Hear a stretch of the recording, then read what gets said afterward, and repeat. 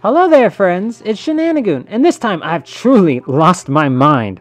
I've gone back to the 2005 Star Wars Battlefront 2 game, and I have dedicated myself to beating the Galactic War mode as a rebel sniper without a single death. Not any. I'm going to tell you right now, I admit, I failed this challenge at least 50 times, as those stormtroopers must have signed up for classes at the range because boy, do they love to hit their shots, but just really randomly when they do. As a sniper, I have slightly less health, so it's quite easy, even at a range, to go down quickly and unexpectedly. I had a powerful sniper, a good pistol, and most of all, I'm just a slight bit smarter than the AI in this game. Just a little, at least. So here's the Galactic Challenge that I actually managed to win without dying once as a rebel sniper. I really hope you guys enjoy. Felucia is the very first planet the rebellion sets their eyes on. Nothing quite like a planet full of a bunch of plants and animals that are desperate to kill you. Home sweet home, right? Just maybe no one should have this planet. Well, Dolores would make her way down this giant world tree, getting quick resistance almost immediately at the bottom. We nearly got to mark this rundown as a failure right away, because I had trouble telling where the first stormtrooper was, and a couple of his shots almost ended poor Dolores right then and there. Thankfully, the hill that was blocking my view also blocked his, and I was able to survive the fight, heal up on a medical droid that I'm undoubtedly giving my firstborn to, and snipe the stormtroopers that really wanted this medical droid for themselves. The auto turret, who I named Otto, O-T-T-O, proved to be one of my main assets, as it both distracted stormtrooper fire, but it was also the closest Dolores had to a spidey sense, as it would often notice encroaching enemies before I did. I took the command post that was providing the enemies with an AT-ST, then from that hill, Dolores made her way to the nearest command post, moving through poisonous gas, poisonous gas, guys. Is this not a sign that maybe we should not be taking this planet at all? And fighting a good deal of stormtroopers. I fought down there for a while before nearly running out of ammo, so Dolores had to hoof it back to the hill I had taken earlier and nearly died on the way back. I made it, and then proceeded to snipe all Imperials that decided to charge the hill, though because of the fog, I may or may not have killed a couple of my own men. Who's to say? That whittled them down to next to nothing, and then Dolores chose to definitely not play fair by grabbing a tank and mowed down the rest of the stormtroopers, bringing Felucia into the rebellion with 35 credited kills and 54 points for Dolores, who I, of course, decided to name Snipey, or Snippy. I suppose it could be either one. I think both are fitting. After saving the battle under what I'd consider a very appropriate name, I watched in confused gratitude as the Empire decided to move further into their own territory, instead of moving on any of mine. I have to assume there was something really cool out there, and the rebellion sadly missed out on it. In order to make up for that sorrow, my fleet moved on Kashyyyk because we didn't want to disappoint the ghost of Ki-Adi-Mundi. Trust me, he would never shut up if we didn't help the Wookiees, even though we had to explain to him it wasn't a droid attack this time. He really didn't get that concept. Dolores spawned on the high ground, which as everyone knows is the best place for both snipers and Obi-Wan. From there, I was able to pluck off some of the charging troopers and then use the nearby giant turret to destroy a tank, but I only destroyed once, because I'm no fool. Dolores knew the enemy would not miss forever, and got out rather than risk going kablooey. Good thing I did, because very shortly after, a rocket took out the turret. So Dolores immediately did what she needed to do, and avenged the turret. I then promptly ran out of ammo, and was forced to leave my precious high ground for more. I'm nearly certain I heard the ghost of Obi-Wan weep as I did so. Found even higher ground than before, and got to work running out of ammo. I repeated this cycle after running out again, then once only 28 imps remained, I decided to play stupid and leave safety in order to take the command post. Dolores is easily distracted though and decided to start shooting at stormtroopers who are merely trying to have a nice day at the beach. They don't take kindly to that, and a tank nearly ends poor Dolores' life here again. Thankfully, a nearby medical droid hollers to me and I rush to hear its wise words which bring me back to full health. I ran out of ammo at this point, and instead of being smart and retreating safely for ammo while the Wookiees do all the work, I decided to charge the command post guarded by the prior offending tank, with just my pistol and some grenades. Thankfully, my plot armor carries me through, and I'm able to use the rocks to hide and the grenades to blow up the tank and finish taking the planet at 57 kills and 73 points. At this point, Ki-Adi-Mundi's ghost cried tears of joy, and then faded away at having seen his greatest dream come true. The Imperials finally realized a war was going on, and decided to come check it out by attacking the damn place I just worked so hard to take. Mundi immediately showed up again, and in fear of his rant, the rebellion quickly got back to work defeating the Wookiees. I followed the same strategy as before. While on the higher ground this time, though, I took a glancing strike to the head that nearly ended poor Dolores. Thankfully, these rebel helmets are both functional and stylish. I maintained my post up there till nearly the end when I went down, and what looked to be a strike from Ki-Adi-Mundi himself wiped out the last remaining tank. This time, I only managed to get 41 kills and 46 points. I rushed Mygeeto this time because it's where Kashyyyk was slain, and I figured it might get him off our backs if we freed the planet. The troopers became strangely very obsessed over the big turrets, and I almost felt bad how singularly focused they were on just getting to ride in them. Almost is the key word though, as Dolores continued to snipe them. Dolores then spent a long time sniping all the stormtroopers trying to cross the bridge because all refused to pay the toll, before realizing the enemy had snuck around and stolen the command post behind me. At this point, I finally had unlocked the rewards, which didn't mean I was impossible to kill, but it did make my job considerably easier, as I could now one-shot the troopers with my sniper, regardless of where I hit them. I could finally be rewarded for being a truly awful shot. Yippee! I really needed this, as it performed small raids on the command post they had captured, fighting off trooper after trooper, some of which were honestly just minding their own business. I might not be the good guy here, frankly. The last two enemies were killed by my team, and Mygeeto belonged to the rebellion, with 47 kills and 61 points for Dolores. Hopefully, there was a secret 48th kill that was Kashyyy's soul being put to rest too. Well, after all these victories, the Empire decided to strike back at Hoth, where they really set their sights on killing poor Dolores. I used a nearby radar dish to take out their turrets, then helped pick off troopers facing off against my fellow confused rebels on a nearby hill. An AT-AST was on a nice stroll, and Dolores wasn't having any of that, so I quickly used the radar dish to remove it. I defended that position for a while before a second one came along angry about the death of its friend. I felt bad and decided to send it to join its buddy. I then sniped another trooper. Normally, this would be unremarkable, except for the fact that apparently this trooper was very important to the massive AT-AT walking nearby. It decided that this one lonely sniper deserved to be the singular focus for its cannons. Thankfully, the tears over his fallen friend must have made it really hard to see, because it missed every shot, and merely made Dolores seem very cool as she ran between the blasts to safety. I sniped for a while from cover and was nearly given ammo, but apparently the smuggler thought I smelled awful or something because he decided to give me nothing. An enemy radar dish nearly kills me at this point, and Dolores decided the best thing would be to go explore some tunnels before coming back and sending many more stormtroopers to be Wampa lunch. I wrapped the Battle of Hoth up by recapturing the Hoth hangar and letting the timer run out after watching AT-ST just stare into the void, then trying to force my way into the Millennium Falcon, as I do believe Dolores definitely deserves a spot on A-Team. Hoth is a total of 66 kills and 78 points. At this point, the Rebellion takes a long look at the script to Return of the Jedi and says, screw it! Designed to attack Endor way earlier in the war, Dolores learns from the Ewoks, and other than developing an infatuation with C-3PO, I use a hollowed-out tree to wage war on the troopers. By this time, the Empire has invested in snipers of their own, and I get lucky when a bolt misses me by inches.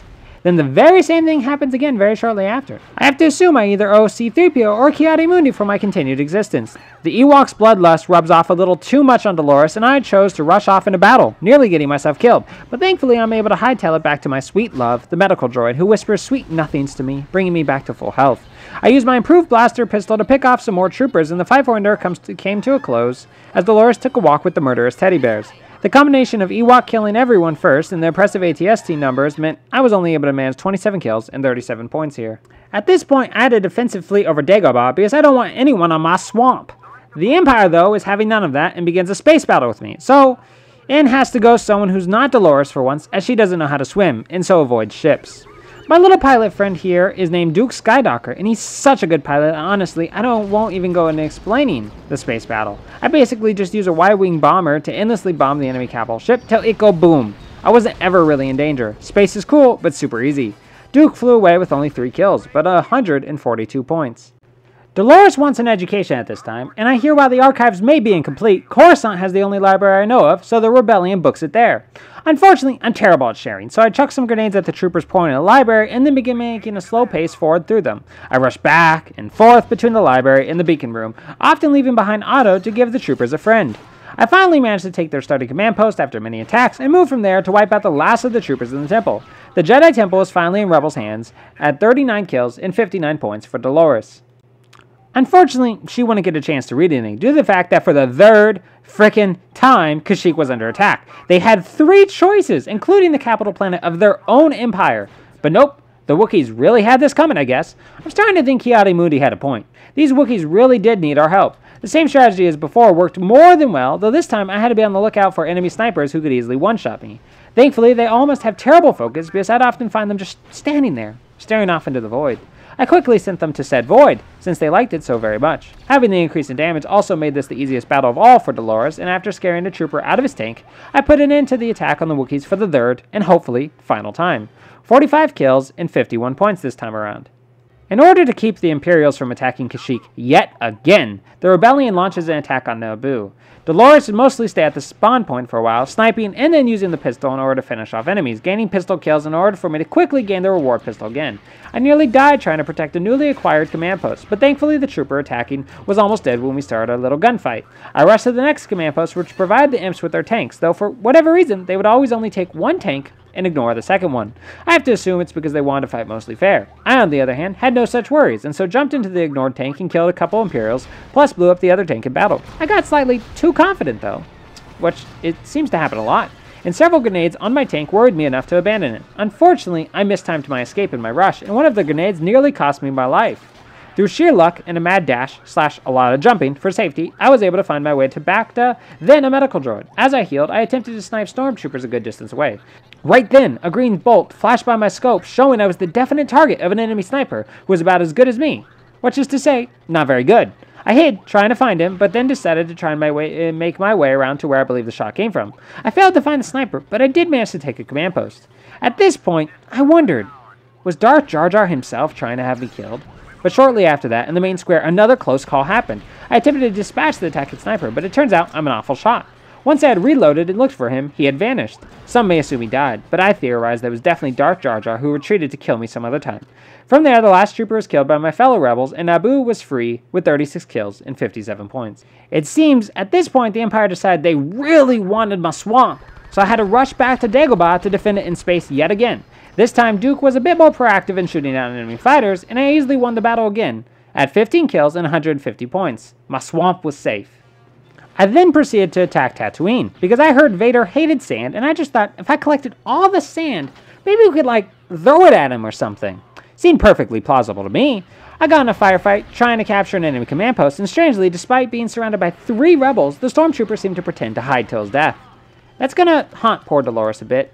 It seemed like it bordered on war crime. Oh, welly. I watched as my teammates proved to me that they have deep-seated aggression issues, though. I then fought a very confused trooper who was utterly fascinated by the architecture of one sandy house. I'm starting to get why Anakin hates sand. All his men get very confused when surrounded by it.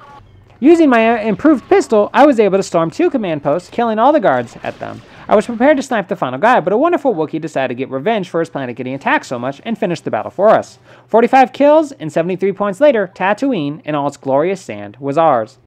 Well, no matter how many times I made it clear it's my swamp, the Empire desperately wanted it, and they sent yet another fleet to try and take it.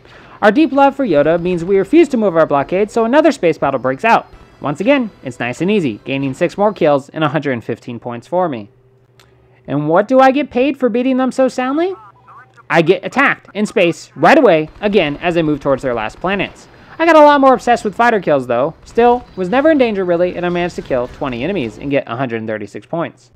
I finally reached Utapau and began to pow my way through. I had a clear view of the enemy's main spawn point nearly immediately, and it became quite simple to rack up kills, especially focusing on any snipers I saw to ensure Dolores' safety.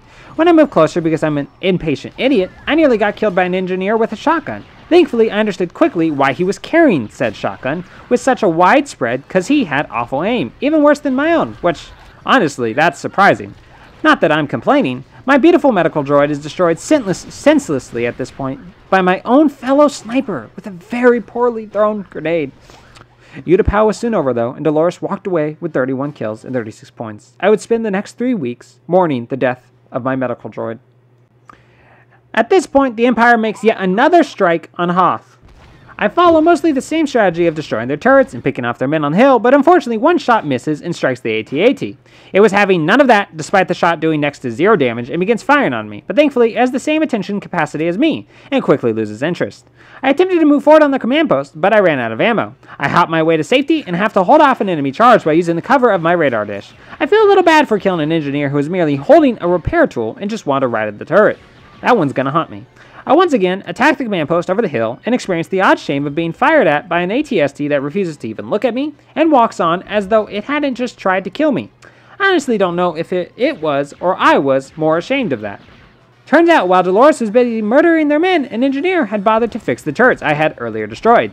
Enraged by this, Dolores promptly blew them all up again. I raced to the next command post, all the while dodging AT-ST fire, once again proving 2 things. Hoth has some very cool movie moments. and those walkers really have trouble hitting their mark. I storm and kill the troopers and turrets at both command posts, then make my way to a radar dish and shoot the AT-AT in the butt, in the neck, a bunch till it gets annoyed enough that I achieve victory at 55 kills and 72 points. Well everyone, we're in the endgame now, with just 2 planets left belonging to the Empire. Now that Hoth has once again defended, it's time to go to its polar opposite and attack Mustafar. Mustafar had a habit of giving me trouble quite a bit in other runs thanks to the tight corridors, and I don't even know why, but the Stormtroopers' aim was remarkably good here. I guess they send the best of the best to just hang out on a lava planet. Maybe the dark side just loves this planet, I don't know. I refuse to lose so close to victory this time though, and I have to stay on the side of caution. Dolores would fight through the lava bridge, then down to under the platform, fighting off Stormtroopers all the way. Taking the second command post was dangerous as more reinforcements could easily pop in right on top of me with 0 cover, and while I nearly went down to 1, I was able to kill him first, heal up, and take the command post.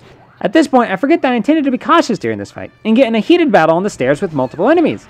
Thankfully, my stupidity isn't immediately punished, but I come super close to death thanks to 2 back-to-back shots hitting me. My motivational speaker medical droid gives me a pep talk, and I feel good as new, then begin using my newly acquired improved pistol to mow down my enemies.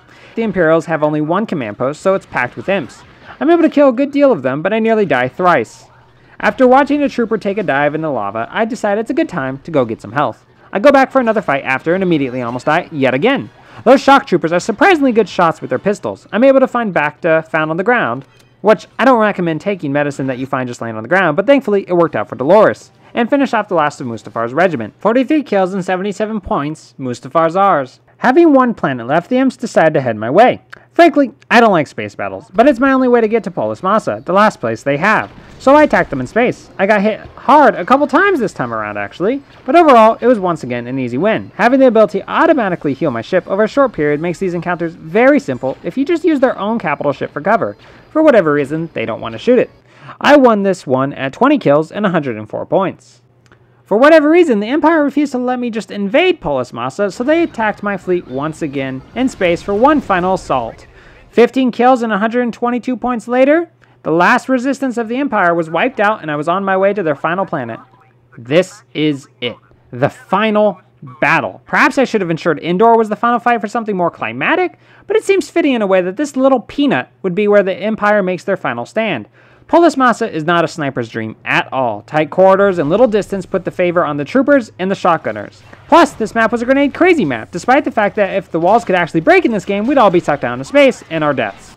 Most of the grenades love to kill one's own side too. Dolores let her team surge forward because in lives past, this team had a habit of shoving her forward whether she wanted to or not, right into blaster fire and grenades. I then advanced to a side room where I'd pop out to conduct raids on the incoming troopers and then retreat to hang out with the boys again. Dolores may be a legend at this point, but she's not about to do anything too risky to get herself killed so close to the war's end, so this tactic is key to success. All the grenades flying through the air also strongly suggest not getting too close. At this point, I'm absolutely in love with the reward pistol and able to use it to take out the very dangerous shotgunners and other advancing troops. Thankfully, they learned everything they know from the Arkham games and are attacking me one at a time mostly, instead of using their overwhelming numbers. Though, I don't blame them with how many grenades wipe out groups in this map. With only 9 guys left, I lost half of my health duking it out. I hang out with the boys one final time, wish them well, and head to end the war. I find a bunch of snipers hiding out in the hangar at the end of the map instead of actually doing anything. Dolores says no prisoners, but I lose a few as they hop in a tank and instead of turning on me, they flee the scene. Which, honestly, was likely wise. No new tank spawns, and Dolores is forced to watch the end of the war come to be as she captures the final command post and the tanks outside fight each other till the last Imperial's dead. My cautious approach only yielded 27 kills and 40 points here, but I was fine with that with how dangerous the fighting was. I certainly was about to lose my run on the final one. Dolores had survived the war. Her kill count stands at 673 kills, 1,583 points, and obviously 0 deaths. Well, there we go. Thank you for watching, everyone. I really enjoyed this challenge, even if it drove me even more insane. I'm always looking to do more challenges and shenanigans. If you enjoyed this, please feel free to give it a like, as that helps a lot. Subscribe if you want to see more videos like this, as I switch between these kind of challenges and random shenanigans and sanity all the time. Have an amazing day, friends.